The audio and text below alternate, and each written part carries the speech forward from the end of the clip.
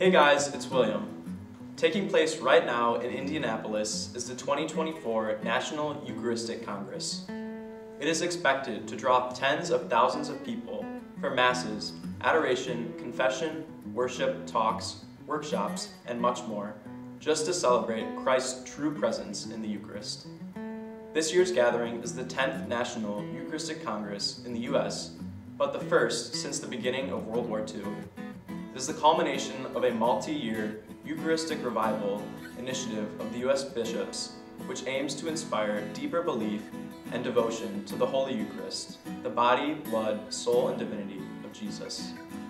Let us pray that all of us may experience profound personal revival, so we can be sent out to share Christ's love with a world that so desperately needs it.